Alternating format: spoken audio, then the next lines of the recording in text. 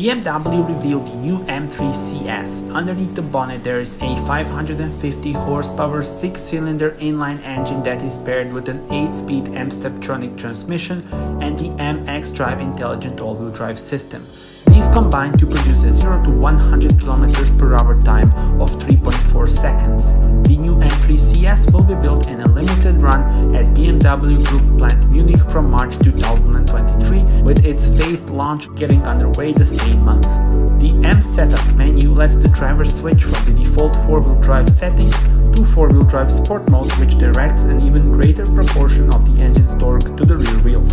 Drivers can also switch off the DSC system altogether and engage 2-wheel drive mode by sending drive power solely to the rear wheels and suppressing any intervention from the control systems to stabilize the vehicle. The settings engages skilled drivers in the driving experience to an even more intense degree. Visually, the car looks very aggressive with a series of individual design features. Tell me in the comments, how do you like it?